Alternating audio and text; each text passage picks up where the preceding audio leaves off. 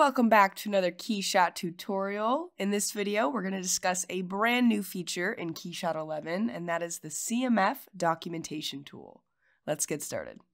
For anyone unfamiliar with a CMF document, this is something used by designers and factories to communicate the color, material, and finish of a product. Typically, a CMF document will contain an image of the product with callouts pointing out important material information. It is a very important step in the product development process that can now be made easier with KeyShot's CMF documentation tool. The scene that I have open here is a demo scene available in the welcome window. It's already been filled out and ready to go, so if you would like to follow along with this video, then definitely go check that out. Alright, to start off, the CMF documentation tool is broken up into two sub-features. So we have the Material Information Manager and the Setup Callouts window. It's important to start with the Material Information Manager, which is located in the Tools menu. This is where all of your material information will be stored. Upon opening, you'll see KeyShot will automatically bring in the material name, but you'll need to come in and add in any other information that you would like. Information can be added either by library or by project. If you choose to edit an entire library, the information you enter will be stored within each material and accessible from any KeyShot project. This is great for shared libraries or materials that may be used often or by multiple people. Alternatively, you can add material information by project, so that'll be only to the materials within the active scene. KeyShot will populate this list here with the materials that are currently being used in your scene. And if we take a look at the top of this table, you'll find the default properties that are provided by KeyShot. To add information to these properties, it's a simple double click and type into that field. For properties like reference image, a double click in that space will launch a second window where you'll be given the option to add a rendered thumbnail of your choice. So this is a thumbnail generated by KeyShot, or you can go in and add a custom image from outside of KeyShot. And we'll go ahead and add a custom image. Something like that. And that's it. And if you find that you need more properties than provided here by default, you can open the Material Information Schema Editor from this settings icon. And then within here, you can add, remove, or hide properties. You can also switch the type of input field to either text or image. And if you remember that reference image property that we just looked at, you can see that I have that set to image. All right, let's say, for example, I need to add a column for price. I'll hit the plus icon and title that price. And then right here is something to point out. When a schema has not yet been saved, you'll see an asterisk right next to the title. So just make sure to hit that save icon whenever you've made changes to your schema. Let's close the schema editor and check out our properties table. And right there, you can see price has been successfully added in. And now we can go in and add some information to that property. And then if we go back to the Material Information Schema Editor, we can now freely switch between our custom schemas and the default. And using material information schemas is a great workflow method for preparing and storing different types of CMF documents that require different material information. Cool, so we have all of the necessary material information in here, and this is all the same material information that you'll find if you're looking at the demo scene from the welcome window. But I can go ahead and close this window and just continue working in my scene. If I need to make any changes at all to those properties, I can always revisit the Material Information Manager and make those changes. Great, so we'll officially get out of that window and just check out the scene real quick. It's pretty straightforward. I have my shoe, its materials, some of which are multi-materials, and a couple saved camera views. And at this point, I'm ready to output my CMF documents. I'll head over to the render window and navigate to the new CMF tab. This tab will look familiar. It comes with all the same settings that you'll find in the Still Image tab. The only difference are the top 3 settings. The orientation of your final document can be set to either portrait or landscape. We'll look at examples of those in a bit. And this checkbox here is checked on by default. This means that my final CMF document will only show the materials and parts that I've selected in the Setup Callouts window, which is what we're going to open right now.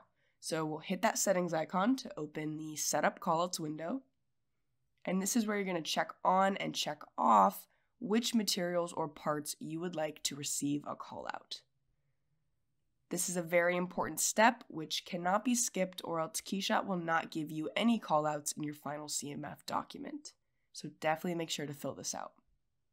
Alright, up at the top, you can switch to base your callouts on materials or parts. In this case, we'll stick to materials. And then below, you'll see a very similar list to your scene tree. As you check off these materials, KeyShot will assign a callout. So if we go through and we check off everything we need callouts for, it will end up looking like this. And then what you see right here in this viewport is exactly what you'll get in the final output.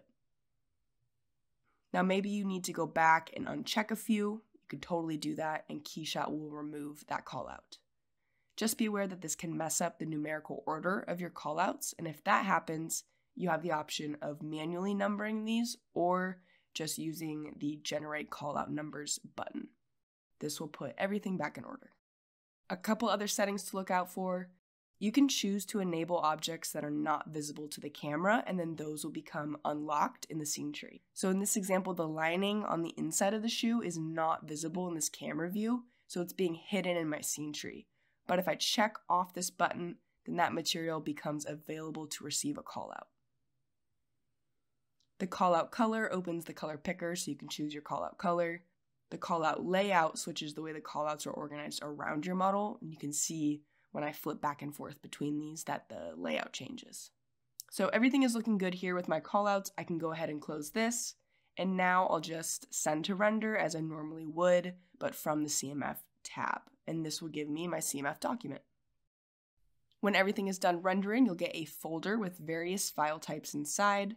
There's a folder for your reference images, a couple files to edit the layout, a final rendered image, but most importantly is the HTML file here, which will compile the callouts, material information, and rendered image into one document. So we have our shoe with those selected callouts that we chose, followed by a table outlining the related material information pulled from the material information manager. It's all neatly wrapped up right here. And this is, of course, the portrait mode. So let's look at landscape. And in this one, the image and table are side by side. So both of these output options will just depend on your personal needs. Now let's go back into KeyShot and take a look at what might be a common workflow with this tool. You just saw that I rendered out my shoe in this lateral camera view, but maybe I need to also render out a bottom view. I can switch my camera, then head over to that Setup Callouts window, and see that KeyShot has automatically arranged my selected callouts based on what is now visible to the camera. I can choose if I want to turn a couple of these off. Maybe I only need to show the outsole and midsole here. I'll then render this out just the same, and this is the final result. A much shorter material list, but that's exactly what I need. Now let's take a look at how we might output this shoe in different colorways. The demo scene provided will come with a small configurator setup. So just open the configurator wizard, drop down to the material ways, and you'll see that right now we're on that all black colorway, but let's switch to lime green. Now I have my lime green shoe here, and I need a CMF document for that. So if we look back at the Material Information Manager, you'll see that I have already filled out the multi-materials with the appropriate information. So since I've done that and I have already set up my callouts as we saw when I was working with the all black colorway, all I need to do at this point is just send to render. And then while we're at it, let's do the pink colorway too. So I'll go back into the configurator wizard, switch to pink, and then just send to render. Now opening both of those final CMF documents, and you can see that I have the right material information automatically pulled in. Those colored parts are appropriately filled out with the correct colors, and this is all happening with pretty much zero effort on my end besides the initial setup. So as long as I have my material information filled out, producing multiple CMF documents is super easy. And that about wraps up everything that you need to know to get started with KeyShot 11's new CMF documentation tool. So don't forget to let us know your thoughts on this tutorial in the comments section below. And if you found this video useful, give it a like and a share. Thanks for watching.